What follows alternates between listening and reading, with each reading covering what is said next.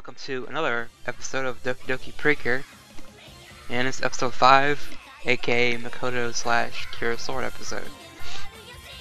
This is mostly about her daily, everyday life as a popular idol, which I've never seen an idol Precure, so this is kind of new for me. And let's get right into it.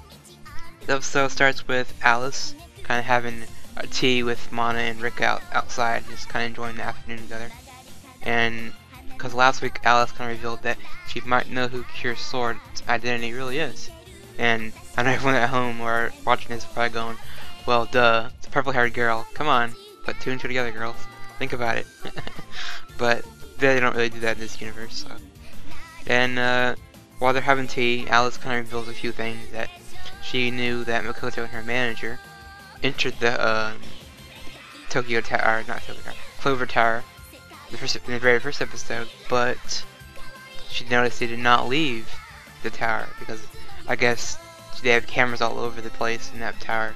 So, you know, it makes no sense how someone enters the building but never leaves. So they kind of figured that out. And Sebastian, Alice's butler, is like, he pulls out this little tablet thing, and he's, I don't know where he got it from, but he finds fingerprints, shoe size, DNA from hair, which I don't know how I got that, and a bunch of other things that he figures out the identity could be Cure Sword. And I'm like, what did he get this from, like CSI or something? Like, seriously, what the hell can this butler do? What can't he do? This is amazing. And so how are they gonna get to meet her? Well, Alice happens to, you know, be in a family that owns a lot of this stuff around here, and her family owns the Yotsuba TV, which I learned from a few friends that Yotsuba equals Clover, so there you go, Clover Tower, and that's Alice's last name. So yeah, her dad owns this TV studio, and she kind of walks in there like, you know, everyone knows her, and I guess at the time Makoto's kind of filming this idol, I guess, TV show where they have all these different idols and they got competitions like that. And during all of that, Mana's kind of like in awe, just watching Makoto, like, you know, wow, she's so cool. And I guess Mana kind of has a thing for her, like certain music and stuff like that. They don't really come out and say full blown, oh, Yuri, because this is, again, a kids show. So, but everyone else, me included, we will ship these people all together all the time. I'm pretty sure not these two, but they'll get some kind of ship out of this. Maybe Alice and Makoto, or or Rika and Makoto. You know, either way. But while that's filming, and Makoto kind of walks off stage because she needs a break, so Mana and Alice and Rika kind of sit there and they're trying to think of a plan. But while Mana and while the other two kind of figure something out, Mana kind of sneaks off and sneaks into the dressing room for Makoto, and she walks in and she's like, "Hey, I'm Cure Sword. What's up? How you doing?" And Makoto's kind of looking at her like, "What? Like, I don't understand. How'd you get in here?" Stuff like that. I just thought it was kind of random how she introduces herself as her Precure self. So it's like, it'd be like Sailor Moon walking in the room, like, "I'm Sailor Moon. Hey, how nice to meet you."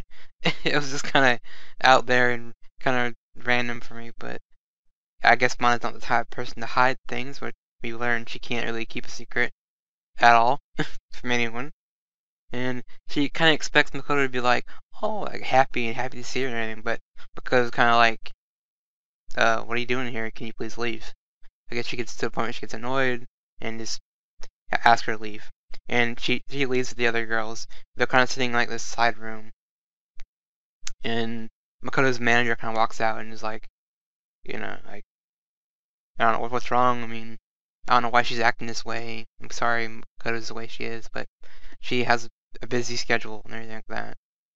And they kind of hint, I mean, they hint at it later, but they kind of confirm it later, but that Makoto's manager obviously is her little fairy that follows her around. And they've done this before in other Precure where the fairies can transform into human, like, people. I know they're Yes 5 is probably the best example. I haven't seen it, but I've seen screenshots and I've seen the first episode. So they have a mascot in that one. It's like he starts off as a human form, and one of the main characters meets him, and he kind of turns into like a little fairy later, or in the same episode. But anyway, yeah, Mana, I guess she feels bad that what she did. She's like, I felt bad that I just kind of forced my way into her dressing room and didn't knock and all this stuff like that. And after talking to the manager kind of looks at her and like, you're just like Makoto in certain ways. Makoto, she's his idol, so she puts 110% or even more into her singing and dancing because it's important to her. And the manager's kind of like, what's important to you? I mean, and and I guess Mana realizes that they all are kind of the same. That she puts all her effort in to making people's lives happy, easy. Because she is a student club president, the student council presidents are, and other things like that. So they kind of are the same in how much, I guess you could say, heart they put into their everyday lives. But while that goes on, I'm gonna have the monster of the week, which is brought by Marano, or yeah, Marmo. Yeah, Marmo.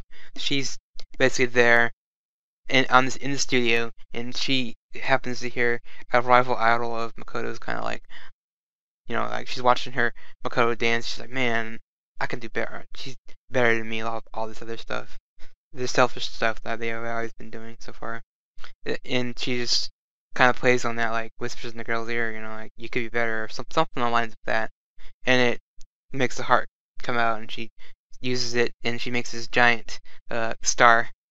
That was pretty random and pretty funny.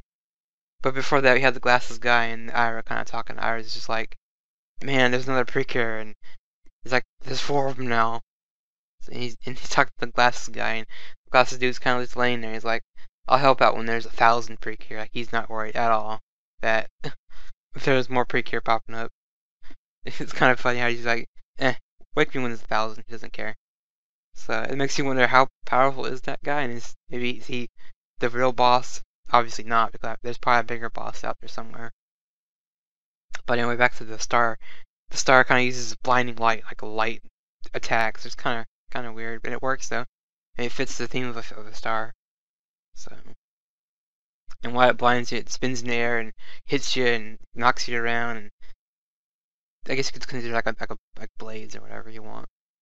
And eventually, it almost attacks Makoto, and Cure Heart, whatever, jumps in the way, stops it, and she's like, oh, I got this, and Makoto's kind of like, why'd you do that? Just little things like that, and you can tell she's aggravated with the whole thing. But she kind of sneaks off, and he comes back, and guess who's there? Cure Sword, and it's like, she can't really deny that she's not Cure Sword at this point. I mean, you can see that. I mean, the other one was missing, so, oh, the other girl popped up. Oh no. But yeah, Sword shows up, basically kicks ass, beats the hell out of the star, and purifies it. And she kind of like stands there and like gets ready to walk off, and she doesn't really say much, but she just kind of walks off into the shadow, and that's it. And that kind of ends the big boss fight of the week. And you have Maramo, where she runs off, the usual. And yeah. After that, they have Mana, Alice, and Rika kind of sitting in Mana's shop, their dad's shop, and they're kind of she's kind of depressed because she never got the chance to apologize to Makoto for what she did. But while they're sitting there, this letter comes through like her door, and she picks it up, and it's from someone named I think DB is the name on the letter, and I guess it's an invitation to like a fan meet and greet. And Makoto kind of is standing there talking to different fans of hers. Eventually, Mana kind of walks up, and I guess she has this little moment with Makoto. She's kind of like, I guess they're having this little chat, and she's like, me and you're kind of the same. I know what I want to have to do now. And Makoto's kind of like, what? What do you mean? She's like, I like my thing to do is make people happy, protect them to smiles and things like that. The usual Precure magical girl stuff here.